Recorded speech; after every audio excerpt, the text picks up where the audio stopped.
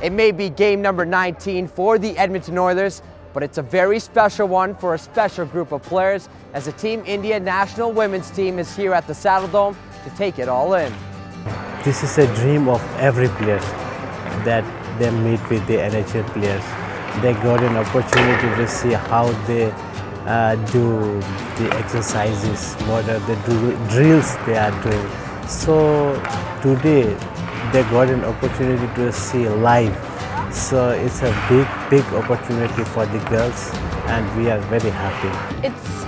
It's kind of a dream. Like, are we really here?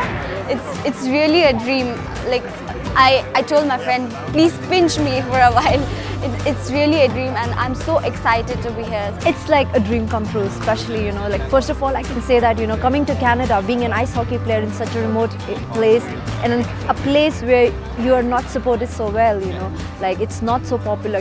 India, like, hockey is not popular back in India, but then coming to Canada for the first time, it's always like a dream come true, and so not only for me, but for the whole of all of us. So in India, we have one international standard ice hockey rink, but it was totally shut down because of the expenses, So here they get an opportunity to play on an international standard artificial ices, so it's amazing. We don't have a rink, so seeing this big ring, big stadium, and seeing the NHL players, it's really a dream. Like, we are really excited to see them, and I feel like crying right now.